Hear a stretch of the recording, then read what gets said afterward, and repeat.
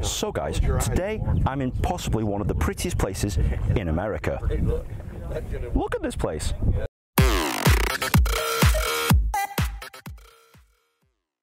Hi guys, welcome to another episode of Ultimate Bucket List, and today I'm in the town of Sedona.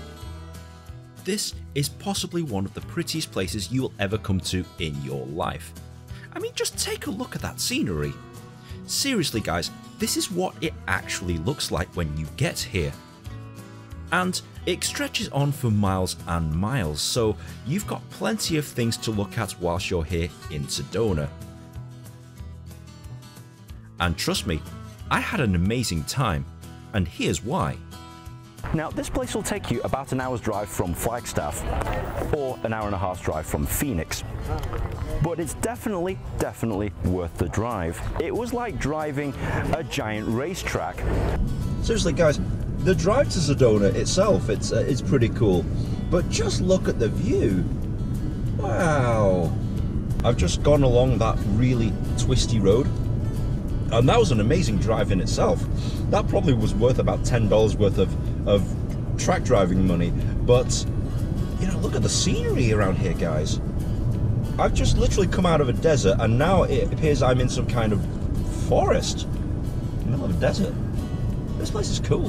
Now, honestly guys, I thought Sedona was just the name of the forest or the national park. Turns out, Sedona's an actual town. And what a town it is. Look at this. This is cool. I mean, seriously, people live out here?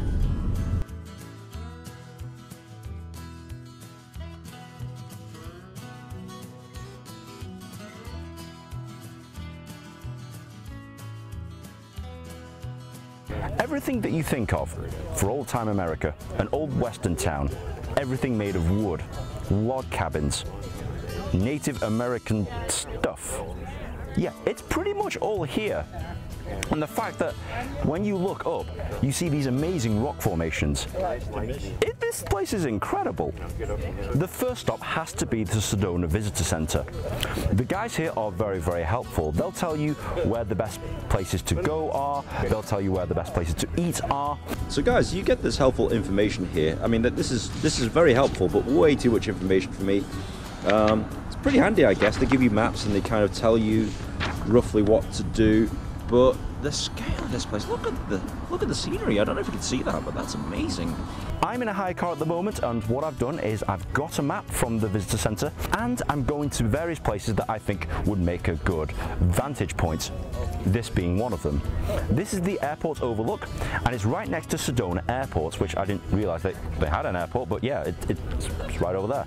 That's weird. You get an amazing view of the town of Sedona right from the airport.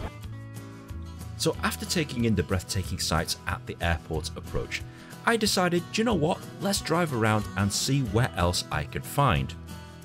Whilst driving, I spotted this in the distance, and I thought, why not? I'm going to see if I can scale this thing over here. Yep, that one. And even though this is a national park, this was definitely no walk in the park. It was bloody difficult and hard work. My destination, guys, is only there. But realistically, I think I'm only halfway up. But even halfway up, check out the view. I mean, holy cow. This is pretty up here. All right, guys, I've hit a brick wall. Quite literally. This thing is pretty vertical. I've got to see if I can find another way around to try and get to the top. But boy, this is tiring. I've done it. Check this out. Look right up there. Obviously I can't climb that because it's pretty vertical, but yeah, I reached the top. I reached the top. Oh, what's your reward for reaching the top? Check this out.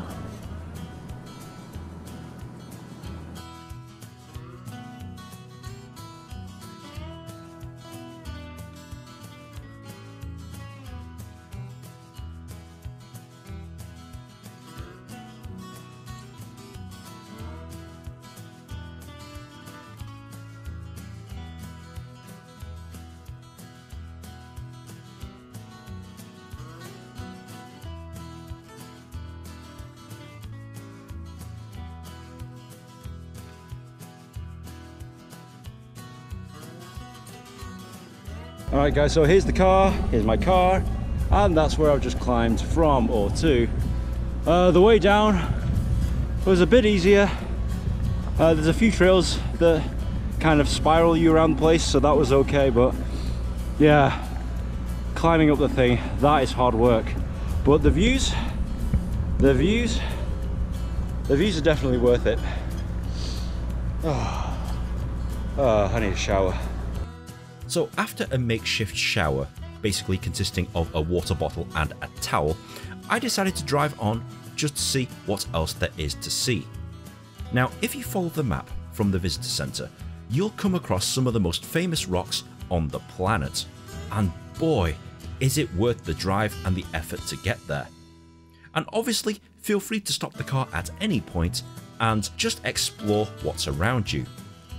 Now, if I had to do it all over again, I'd probably take a trolley just like these guys in front of me, whereby someone's actually teaching you what these rocks are about. But I was on a budget and I decided to do it all myself.